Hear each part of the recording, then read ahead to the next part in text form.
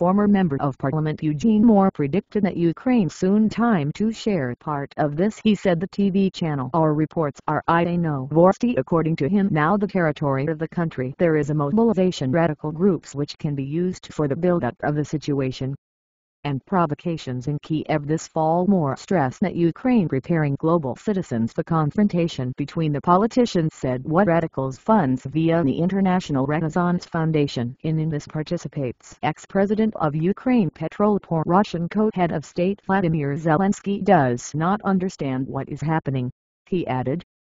Muraev said that in the event of a global confrontation, Ukraine will be saved by all. Poland will save Galicia Hungary, Transcarpathia and Romania. Bessarabia and Bukovina, part of the territory in the southeast of Ukraine, can allegedly be allowed to go to Russia earlier.